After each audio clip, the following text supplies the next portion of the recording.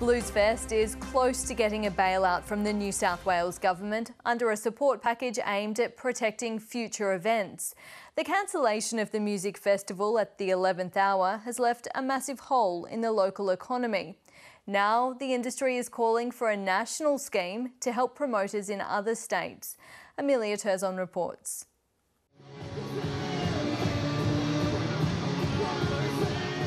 It's the moment that revellers have been waiting for. It's been a while between gigs. Literally a year. It's been a year. It sucked. It is sucked. Oh, you can dance now. It's great.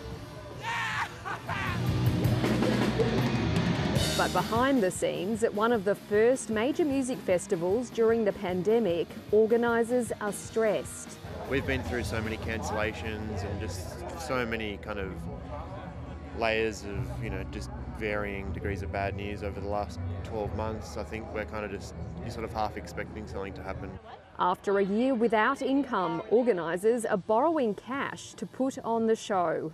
We've just scrapped around basically and just got it through how we could. COVID-safe measures have added $1 million in costs, and the festival has no event insurance to cover a snap COVID lockdown. It's a gamble. We're basically taking a massive gamble. It's no sure thing for the subcontractors either. Beautiful, mate. Cheers, thank you. The site's waste manager has already spent 100 grand just to get here. We've got 9 large skip bins on site, so that's nine truck movements. We've got a cleaning team of around about 65 here today. If the festival gets shut down, it's just a massive, massive risk. A risk with known consequences. Just a few weeks ago, the New South Wales government ordered Bluesfest to cancel a day before it was due to open because of one COVID case. Its founder, Peter Noble, and other industry leaders have long been calling for a national business interruption fund to protect their $2.7 billion industry. The New South Wales government is close to finalising an industry scheme to bail out Bluesfest and protect future events. But that won't help festival organisers in other states. When I saw Bluesfest, I was shocked. I was upset for them, but then I guess the next sense was, what does that mean for festivals like us? And, we're all equally as vulnerable as that. It's been 18 months since this park in country Victoria hosted Queenscliff Music Festival. Up to 5,000 or 6,000 people at any one time. It's one of many smaller festivals that's run as a not-for-profit, so the stakes are high.